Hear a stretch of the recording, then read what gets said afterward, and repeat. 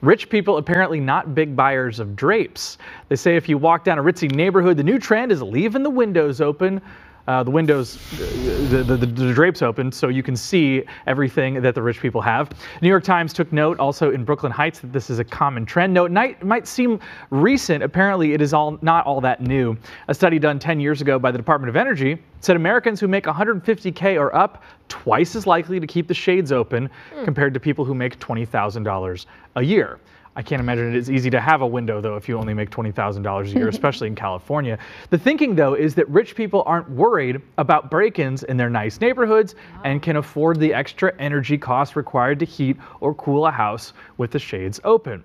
The Atlantic calls it a subtle statement of confidence, stability, and privilege. It is not the same across the world, by the way. The Dutch, for instance, keep the windows uncovered at night because it shows trust for your neighbors. In Denmark, if you cover your windows, similarly, it also raises suspicion.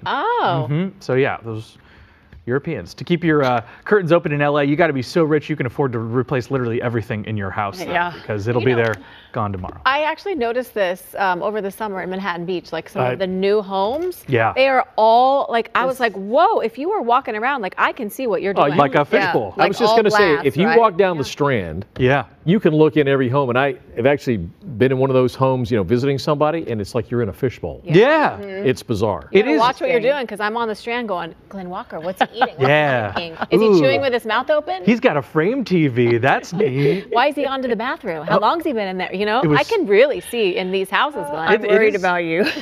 Yeah, really. My dogs walk really slow. Wow. Sure. That was kind of stalkerish behavior there. I'm really not a stalker. File a report there with Andy, thank you for the breaking buzz. Oh, you're welcome. Bye. Okay, bye.